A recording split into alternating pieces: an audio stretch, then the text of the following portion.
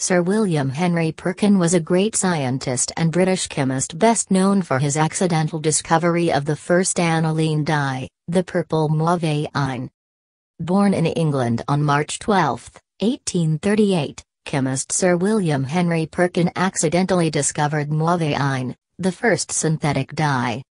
Sir William Henry Perkin, FRS was born on 12 March 1838 and died on 14 July 1907. He was a British chemist best known for his accidental discovery of the first aniline dye, the purple mauveine.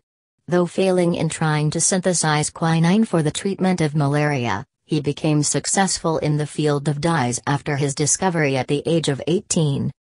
William Perkin was born in the East End of London, the youngest of the 7 children of George Perkin, a successful carpenter. His mother, Sarah, was of Scottish descent but moved to East London as a child. He was baptised in the parish church of St. Paul's, Shadwell, which had been connected to such luminaries as James Cook, Jane Randolph Jefferson, mother of Thomas Jefferson, and John Wesley. At the age of 14, Perkin attended the City of London School, where he was taught by Thomas Hall, who fostered his scientific talent and encouraged him to pursue a career in chemistry.